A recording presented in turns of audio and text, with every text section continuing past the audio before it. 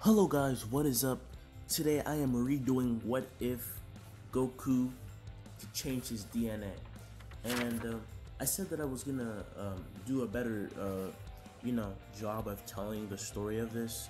So I'm gonna put a bit more detail as to what happened in between the years when Goku lived with Gohan. And I'm gonna be keeping Grandpa Gohan alive just for the sake of the story. Let's jump right in. So, far away in the galaxy, a tyrant named Frieza is currently destroying planet Vegeta, and they send out their last hope, a Saiyan baby named Kakarot, but we call him Goku. When Goku lands in his pod, he's found by an old man named Gohan. Gohan finds Goku in a strange pod and chooses to adopt him. Of course, Goku was violent, but one day, an accident that made him nice made him the Goku that we know and love. Fast forward 3 years, and Goku starts showing strange signs that would scare Gohan. However, instead of just ignoring it, Gohan helps Goku focus and meditate and calm down because he would randomly exert huge amounts of power that would almost destroy the house. And in 2 years, Goku gets down meditation and has learned martial arts from Gohan, picking everything up really fast. Goku at the age of 7 has discovered that he ends up in a strange world when he meditates long enough. Doesn't think much of it, but one day while he is overwhelmed in sparring against Gohan, he punches the air and uses the same attack he used on Chi-Chi much earlier against Gohan. Gohan gets hit, almost gets hit by this, and says that they should stop fighting for the day. That night, Goku decides to enter the same strange world again.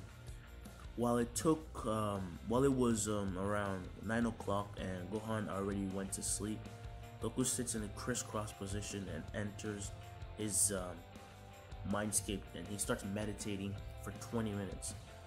And as he enters, he will start floating in a certain place and he sees his entire body.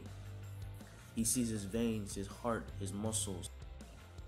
He can fly throughout his body, and he tries touching the veins, which are glowing a strange blue light, and that blue light is his key, which he hasn't unlocked yet.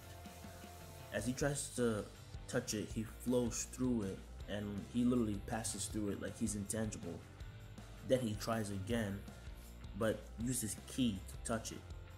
And when he touches it, he feels a rush of power, and it feels amazing. And he keeps touching, and this time he pours a bit of his own key into it, which made him have that same feeling over and over and over again until he wasn't able to feel it anymore and decided, I'll just go back to sleep. When the next day he wakes up, he sees the sun shining in his face, but it's shining too much. It's as if he's outside.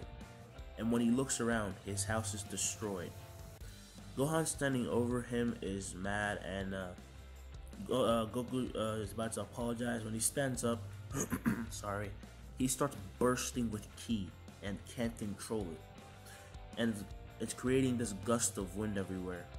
Gohan knows what this is and decides that before they start training it, they will have to rebuild the house. Also, in this timeline, Gohan realizing that Goku transforms into an ape won't just tell him to, not look at the moon. He told him that he's gonna cut off his tail, and he keeps doing it over and over and over until the tail doesn't grow back anymore.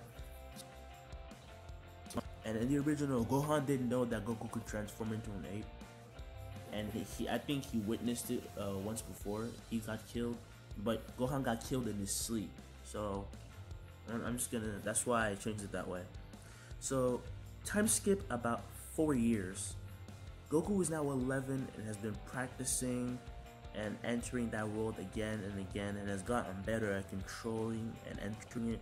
This means that Goku has also discovered that he can change every aspect of his body.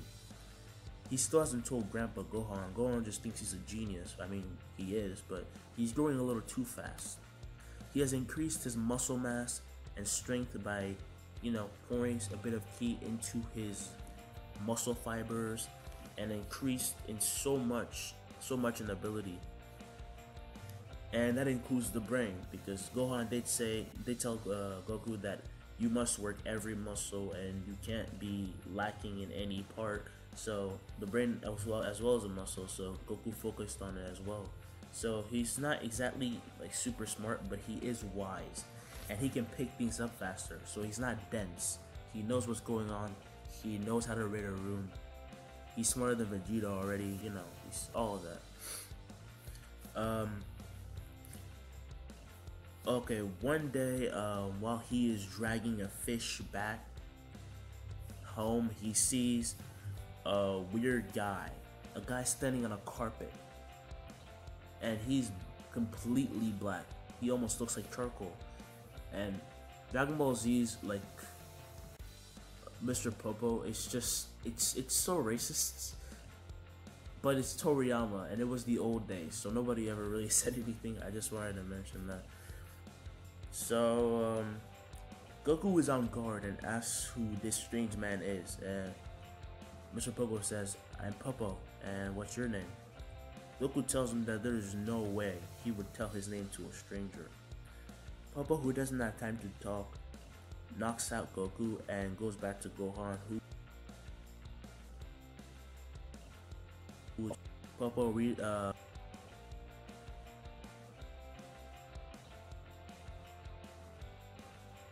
Ami told him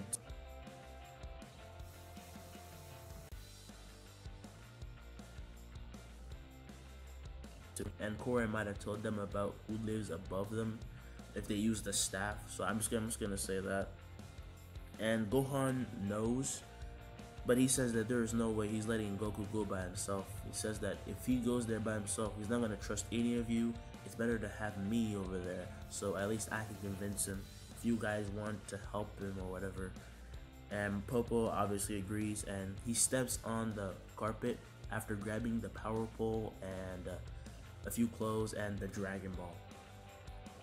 As soon as he steps on the carpet, next thing he knows, he's in the sky and can barely breathe because of the sudden change in altitude. Who also wakes up because he can barely breathe, and now they have a bit of control. And he looks behind to see Popo and gets in guard again in a fighting stance. And Kami says, "Calm down, we're not gonna hurt you." Goku looks back to see a strange green man, and the green man says, "Come on in." And that's actually where I'm gonna end it off. I wrote the second and third part for this as a redo, so it'll be coming like rapid fire. I don't even have to actually work on it every day. And I hope you guys like this. I really want to redo the story, because back then when I did it, it felt so lazy that even if you watch it, you know that I'm spewing bullshit. So yeah, please comment, like, subscribe, and we're almost there. Just 30 more subscribers. Come on, guys, we can do this. Until next time.